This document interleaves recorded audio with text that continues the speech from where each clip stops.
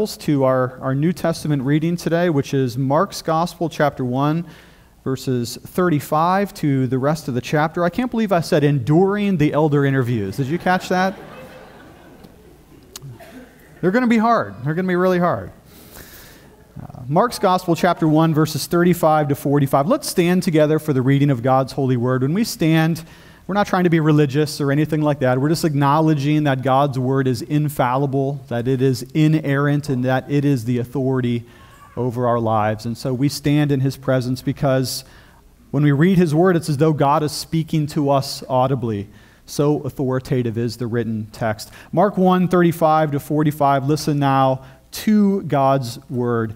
And rising very early in the morning, while it was still dark, he departed and he went out to a desolate place, and there he prayed. And Simon and those who were with him searched for him, and they found him and said to him, "Everyone is looking for you." And he said to them, "Let us go on to the next towns, that I may preach there also, for that is why I came out." And he went throughout all Galilee, preaching in their synagogues and casting out demons. And a leper came to him, imploring him, and kneeling said to him, "If you will, you can make me clean." Moved with pity, Jesus stretched out his hand and touched him and said to him, "I will, be clean." And immediately the leprosy left him, and he was made clean. And Jesus sternly charged him and sent him away at once, and said to him, "See that you say nothing to anyone, but go, show yourself to the priest, and offer for your cleansing what Moses commanded for a proof to them." But he went out and he began to talk freely about it and to spread the news, so that Jesus could no longer openly enter a town, but was out in desolate places, and people were coming to him from every quarter. May God add His blessing to the reading and the hearing of His holy word. Amen. You may be seated.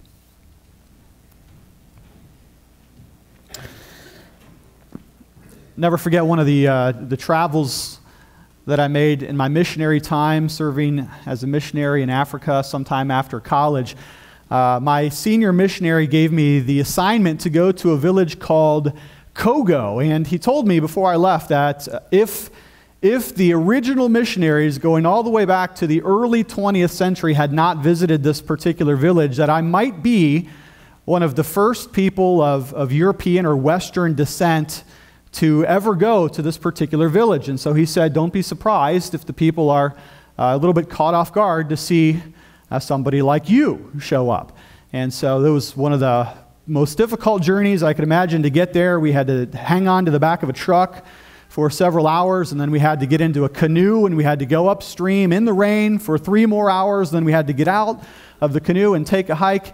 And by the time I went to this village, I was startled at the people's reaction when they saw my Western European descent face. Many of them had never seen a person with my color of skin before. And so some of the men kind of chuckled when I showed up, and some of the women, they would smirk and kind of laugh at me. I was beginning to feel embarrassed, and it was the young people and the children, though, that made it all the worse. They would literally point at me and laugh, and they began to shout out the one word that I learned in their tribal language. It was the word "ntan," which means white guy. There's a white guy here. And they laughed, and they thought of me as some kind of a spectacle or a novelty. And what made things worse, and this is a little bit embarrassing to admit, but here goes. What made things worse is that I had just broken out with a rash of ringworm on my body. If you've ever had ringworm before, it's not actually a worm, but it is kind of an ugly, disgusting-looking rash that you get on your body. We were in central West Africa near the equator, and so ringworm, it flourishes where it's hot and it's humid and it's dank and those kind of conditions. So here I show up with a face, a coloration that they've never seen before, and on my body I've got this hideous-looking growth on me. And so I wasn't surprised that they pointed at me and laughed at me. And it was the first time in my life, if I'm really honest, the first time in my life that I was embarrassed to show up in my own skin, if that makes any sense to you. I was embarrassed of my own appearance, embarrassed of my own look. If you've ever experienced anything even remotely similar where you're uncomfortable with your physical appearance, Maybe you got your bad haircut, or maybe you broke out with an allergic rash on your body, or you had some other thing, you lost a tooth, whatever it is. If you've ever been embarrassed to show up in your own skin, your own physical appearance, then you have at least a fraction, a percent, a small little portion of what it might have felt like to be a leper. And today we're going to look at this incredible story, this incredible personal encounter between Jesus Christ and a leper. If anybody knew what it was like to be rejected, if anybody knew what it felt like to be despised, to be feared, to be scorned, to be laughed at, to be mocked, because of their physical appearance, of course, it would be in the ancient world the people that we call lepers. And so we're going to look at this encounter today. If there's children here in the sermon, my challenge to you, if you didn't leave for Kids in Training, is to draw for me today. I would love to see what you think the before and the after would look like for this leper as he meets Jesus Christ. What would he look like before he met Christ? And what would he look like after? I'd love to know what you come up with, children. So show me your pictures on the way out the door today. Let's look at a little bit of the context here of this passage before we get into the encounter. And we're actually looking at two different paragraphs here. 35 to 39 is kind of its own literary unit. And then 40 to 45 is a literary unit of his own as well. But they do go together. And what's interesting about these two portions of Scripture is that if you'll notice, Jesus both begins and ends in a desolate place. Notice that in verse 35. Jesus is there in a desolate place. Why is Jesus out in a desolate place? Well, in the beginning of the story, he's gone out to pray. At the end of the story, in verse 45, Jesus once again goes out to a desolate place, but this time, it's not necessarily that he's going to pray, but this time he's been forced out of the towns and the villages because of his growing popularity as a healer and a miracle worker. Now, if you're asking yourself this question, why would the Son of God even need to pray? In that first little paragraph, well, we might actually pause there to contemplate that just for a moment. Why would Jesus need to pray? He's the miracle worker. He's the one that we're going to see throughout these passages has the ability to cast out demons, to heal the sick. He's the one that's eventually going to still the storm and to walk on the water. Why would Jesus need to pray at all? Well, let's dispel a couple of false notions here. First of all, Jesus isn't praying so that he can inform the Father of the situation on the ground. The Father already knows everything. And nor is Jesus praying to come to him in repentance and asking for forgiveness of sins, as we just did a few moments ago. Jesus is perfect. He has absolutely no need to repent. He has no sin to repent of. So that's not it. Why does Jesus pray? Well, maybe there's an example for us as the people of God that we too might pray in desolate places as Jesus does. Maybe it's because Jesus loves his unity with the Father and the Holy Spirit as well, and that he finds that in prayer in desolate places he communes with the Father because he loves the Father and he enjoys to be in the Father's presence. And so I'll accept that. I'll accept that as another reasonable answer as well. But what we really want to look at this morning is this encounter with the leper. And so we're going to look at three facets of this encounter. First of all, we'll look at his desperate condition, speaking of the leper, his desperate condition. Secondly, we'll make some remarks on his bold approach to Jesus Christ. And then third, we'll look at his humble request. And in each case, we're going to take a look as well at what Jesus does in response to the actions of the leper. So if you closed your Bible, let's go ahead and remedy that. Open it back up to Mark chapter 1, verse 40. And let's first of all look at the leper's desperate condition. Verse 40, it says, "The leper came to him, imploring him, and kneeling said to him, 'If you will, you can make me clean.'" So everything about verse 40 indicates to us that this leper is coming to Jesus in an absolutely desperate condition. We'll talk about what it means to be a leper here in just a moment, but notice even his physical posture. He is kneeling before Jesus. He comes and he almost veritably lays himself prostrate before the Lord. When is the last time you came up to somebody and physically got down on your knees to make a request? His posture is screaming out, "Help me." The word imploring means to beg him for help. And why is this leper begging him for help? Well, the answer is, of course, in the very word leper. He's got a very serious skin disease. Now I want to just linger over this, what it means to be a leper here for a moment. Today, in the modern world, with all of our modern medicine and technology, we still have a disease that is called leprosy. Technically, it's called now Hansen's disease. It's caused by a Mycobacterium leprae, it's called, and it does work all sorts of ill effects on the body. It does cause blindness in the eyes if it gets into the eyes. It does cause facial disfiguration. It does cause your skin to open up into open bleeding sores. It does cause paralysis in the tips of your fingers and your extremities. It's a terrible disease. Physically, it is difficult to look at, and yet in the Scriptures, because they were not able to as technically and precisely diagnose these sorts of things as we can do today through modern medicine, what they did in the ancient world is they basically lumped together all sorts of skin diseases onto one category, and they called that category leprosy. And so it might not have been what we would call Hansen's disease today, but they lumped it all together. And so I would have been considered a leper when I showed up in the city of Kogo with my ringworm on my body. That would have been considered leprosy. So too, if you have psoriasis, or know somebody who does, or if you have open lesions on your skin, or even a terrible case of acne, or you have some sort of allergic reaction, all of those things were unknown in the ancient world. They were not able to diagnose them as accurately as we are today. And so any sort of skin disease or open sores, they would have lumped it together very suspiciously, fearfully, phobically even, as leprosy. They didn't understand how these things work. They didn't understand bacteria. They didn't understand viruses as we understand them today. And so we know, of course, that many of those things that I just mentioned are no threat to one's life or health at all. They can be easily remedied through all sorts of medications that we have available today. In fact, even Hansen's disease can be cured through a cocktail of various drugs and medicines that we have at our disposal today. But in the ancient world, this was a very frightening scenario for the following reasons. Leprosy affected almost every aspect of your life. Physically, of course, if you actually had the real thing, the debilitation of hands and feet and toes, and loss of sight, all of this was a physical threat. But more than that, socially, you would be cut off from the people of God and the people of your village or your city.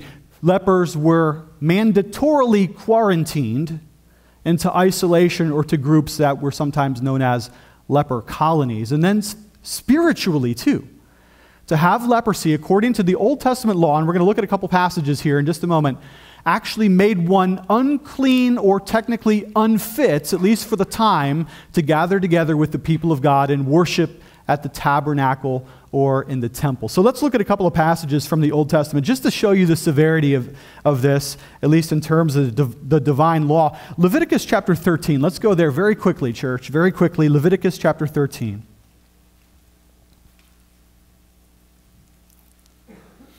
It says in verse 45 of Leviticus 13, "The leprous person who has the disease shall wear torn clothes, and let the hair of the head fall loose, and he shall cover his upper lip and cry out, 'Unclean, unclean.'" So you had to announce your own condition so that everybody around you knew it. Don't try to wear your best clothes. Don't try to hide it. Don't put any makeup over it. You have to announce verbally that you have this. In verse 46, "He shall remain unclean as long as he has the disease." Okay, so if it cleared up, and it wasn't actually Hansen's disease, they didn't know that at the time, but if it cleared up on its own, then you would be declared clean again. But as it is, he is unclean, he shall live alone, his dwelling shall be outside the camp. And so they were moved out away from the people of God or the people of their village. And Numbers chapter 5 is another one where this is spoken of. It says, "The Lord spoke to Moses, saying, 'Command the people of Israel that they put out of the camp everyone who is leprous or who has a discharge, everyone who is unclean through contact with the dead. You shall put them out, whether male or female, putting them outside of the camp, that they may not defile their camp, in the midst of which I dwell.'" You see that? So the reason is not only the physical region of the possible contagion, but also the spiritual reasoning of being made unclean and unfit for God's holy presence. And so leprosy was very often considered to be a judgment of God on a person's life, and we see that in a couple of places, not the least of which would be Miriam in the Old Testament and King Uzziah, both of which were struck with leprosy as a divine curse for their sin. You say to yourself, well, it's a good thing that I don't have that, right? No lepers here today, praise God. Good thing I don't have that. I want you to just think for a moment about how leprosy might actually be a type or a deep symbol of our sin. Because, think about this, doesn't sin have the same three negative effects on us as leprosy had on the ancient person? Sin disfigures us. It makes us ugly. If not physically, at least on the inside. Think of a man who has a terrible temper and how he might make himself ugly to his wife and his children because of the anger of his temper. Can you imagine that? Or think of somebody who is pure and chaste but then gives themselves away to promiscuity. They make themselves ugly. They make themselves less attractive. The more promiscuous, the less attractive they actually become. They uglyify, if that's a word, their own soul. And not only that, but sin has social effects. It cuts us off from one another. It breaks us down. It removes one from the other. Sin breaks down marriages. Sin breaks down relationships. And so sin has a social effect. And of course, it's sin that makes us unworthy to come into God's holy presence. So actually, it's kind of interesting here that leprosy, thought of spiritually, is something with which we have all in this room been diagnosed. We may not have Hansen's disease, but be sure that all of us in the room have Adam's disease. And so what does Jesus do? Well, look at his response to this desperate condition. Jesus, the Bible says, and praise God for the love of Christ here. What does Jesus do? Is he repulsed by this man? Is he annoyed? Is he afraid of this man? No. The scripture says that Jesus is, look at verse 41, moved with pity. Moved with pity. Jesus is not pitiful in the sense that he is to be pitied, but he is full of pity. What is pity? But a deep affection of the heart that longs for the good of another. Pity is not when we feel sorry for somebody and then we walk away from them, but pity is what moves us into action. In fact, the Greek word there for pity that's translated in your New Testament is the word splanknidzo, which literally meant the bowels. And so when you feel pity for someone, you feel it deep in your bowels. Have you ever felt that before? Have you ever saw somebody in a woeful condition, just a lamentable state, and all you can feel it in your bowels, can't you? Right there in your gut. You feel that? And that's what the scripture says, that Jesus felt for this man. He looked at him, and he wasn't afraid of him. He didn't despise him. He didn't loathe him. But Jesus is moved for this condition. So let's look at number 2, the leper's approach. Back to verse 40 again. The leper came to him, imploring him, and kneeling said to him, "If you will, you can make me clean." Now, I just need to pause here and just clarify this one thing. That when you were a leper, there was a social and civic parameter placed on your ability to approach somebody else. Okay? Josephus, I think it is, one of the ancient historians, says that distance, that proper distance, is about 50 feet. In other words, the sound of your voice as it travels normally. That's how close you can come to somebody else if you're a leper. You don't come any closer than you can shout, approximately. And so we actually see that as a way of example in Luke chapter 17. Remember this story where Jesus heals the lepers. It says, as Jesus entered a village, he was met by 10 lepers who stood at a distance and lifted up their voices saying, "Jesus, Master, have mercy on us." Well, that's exactly what lepers were supposed to do. They were supposed to mind that distance. They were supposed to stay back 50 feet or the sound of one's voice. And yet here, watch this. What does the leper do? He breaks all social expectations in coming up to Jesus. He doesn't wait for Jesus to come to him, but he comes up to Jesus. People would have been in shock at this moment. This would have been absolutely inappropriate according to societal norms and standards. And you say to yourself, well, why couldn't he just come up with them? Anybody can come up to Jesus.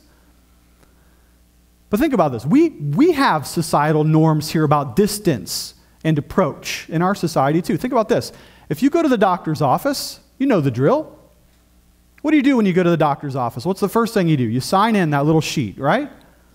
And then you sit down. And then they call you up. And then you sit down again. And then they call you up. And you sit down. And finally, somebody says you can come back. And they take you back and they put you in your little gown or whatever. And you sit there in that cold room. And what do you do then? You wait. And everybody knows that you don't run into the doctor's office, leap over the desk, and run straight back to the doctor. What would happen if you did that? You'd probably get arrested. That's exactly right. Can you imagine if this leper ran up on the Pharisees, what would have happened? Probably would have gotten stoned. Okay? We know proper distances and how this works. The next time you're pulled over by the police officer for speeding, if instead of waiting in your car for him to come up to you, just try this next time. Tell him I told you to do it. Hop out of your car, run straight back to the officer, and hop in the car. What do you think is going to happen? You're going to jail. That's right. Because you don't just run up on him like that.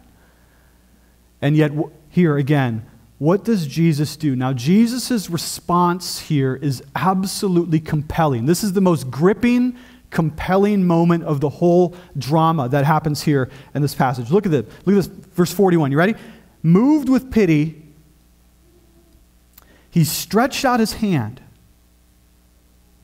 and touched him. Let's pause right there. Question. When was the last time anybody touched this man? Weeks? Months? Have you had Hansen's disease? Years? And Jesus' response in the leper's breaking of all social norms and expected mores, Jesus breaks one back. Did you catch that? When the leper breaks all protocol by coming up to Jesus, Jesus likewise breaks protocol by touching this man. Why did he do it? Let's consider a couple options here. Did Jesus touch the man to heal him? Well, we know he heals him. But is that why he touched him? Actually, when you look at the Gospels, throughout the Gospels, Jesus heals in a variety of ways. Jesus can heal any way he wants. Most of the time, if you study the passages, Jesus heals with a word. He speaks, and somebody gets healed. There's some other times where Jesus actually takes mud and touches a person. There's another time, believe this, he actually takes his spit. Jesus spits on a man and heals him with his own spittle. Why does he do that? He can do it any way he wants. On at least one occasion, Jesus healed the guy, wasn't even in the room, wasn't even close. The centurion's son, Luke 7, this guy's not even present and Jesus can heal him. So Jesus didn't technically need to touch him in order to convey his healing power. Why does Jesus touch the man? Answer. Because he loves him.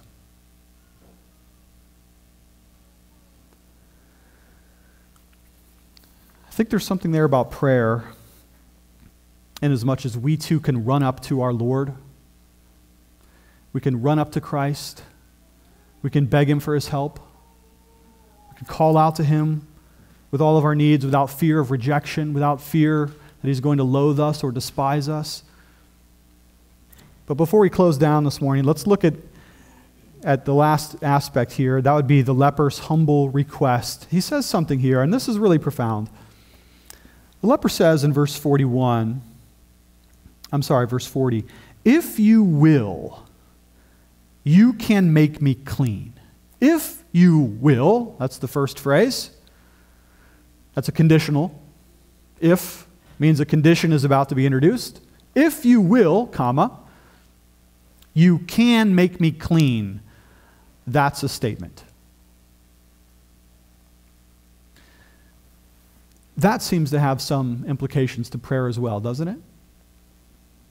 God, if you will, we know you can. So whenever we're praying, it's not that we're ever doubting God's power, right? It's not that we're ever doubting that God has the ability to do anything. God is omnipotent. God can miraculously intervene in our lives in a number of ways. The question when it comes to prayer is not whether God is powerful enough to bring about the result. The question is simply this: is he willing to do so? That's why the leper's statement there is absolutely right. There's no doubt about the power. The question is, does he will? We've all had experiences where we've had prayers that were answered, and we've also had the experience where prayers were not answered. What's the difference? Why does God answer some prayers and not others? Well, here's why. Some things he wills to say yes, and others he wills to say no. Well, how do we know which ones he says yes to? I'll tell you which ones the Lord says yes to. The Lord says yes to the prayer requests in which he is most glorified and which is going to bring us the most good. And we often don't know the difference.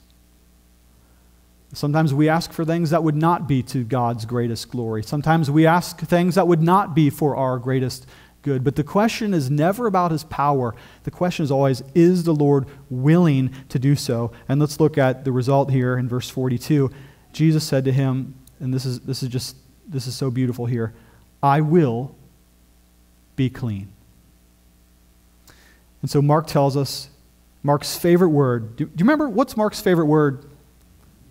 Immediately. There it is. Mark uses this word all the time, and here's one of those instances.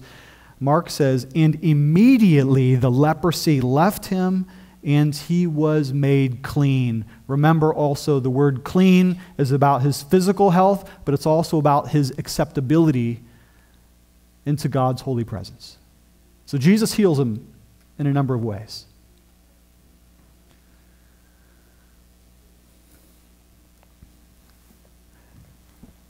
I do want to look at the aftermath here. This is interesting. After the healing, which I would do anything to be able to see this actually taking place. Can you imagine seeing the leprosy cleansing away from his skin and from his face, and his nose made well, and his eyes made right again, and his hands and toes being restored? I would have loved to see this physical healing here, but there's something else that's interesting that happens in this passage, and that after the leper is healed, Jesus gives him a very specific command. What is it? Look down at your Bibles. What does he say? Verse 44? See that you say nothing to anyone, but go and show yourself to the priest and offer for your cleansing what Moses commanded. Now that seems kind of backwards, doesn't it? Why isn't he allowed to tell anybody? Wouldn't you think Jesus would say, now go out and tell everybody the change that has happened to you? Wouldn't you think? And yet here's one of the great ironies of Mark's gospel is that multiple times throughout Mark, they call it Mark's messianic secret. It's a theme that runs through Mark's gospel. Jesus expressly tells people, don't say anything about this. Because Jesus, for one, he doesn't want there to be any misconceptions about who the Messiah is and what he has come to do. And secondly, Jesus does not want the timing of God's perfect plan to be thrown off in any way. John's gospel refers to it as his hour. At his hour, he will come to the cross. And so the irony here is that the leper, who was unacceptable, has now been made acceptable and is able to be received back into the community. But Jesus, who was already acceptable, now will be rejected because the leper does not obey his command. The leper goes and he tells everyone he can. I love the old King James. It says he published it and blazed it abroad. I love that phrase. And yet the unfortunate consequence was that Jesus was no longer able to enter into the villages anymore. But you and I, we have no such restriction, do we? We can tell the world.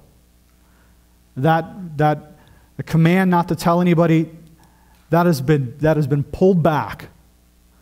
Jesus at his resurrection, he told the disciples, go now and make disciples of all nations, discipling them, baptizing them, teaching them all things. And so for us, for us who are Christians, we have no limitation, we have no restriction on telling people what God has done for us and his saving work in our lives. And if you know Christ as your Savior, let me simply say to you that your salvation is no less miraculous as that of the leper's skin being cleansed here. You have been cleansed, you have been made acceptable to your holy God, and you have been brought into the community of his holy people. Let's pray and give thanks. Heavenly Father, we thank you, Lord, for this wonderful work, which in some ways is a type of our own salvation, that we could not have come into your presence, Lord, because of our sin and our wrongdoing and our guilt, but you made us acceptable, Lord,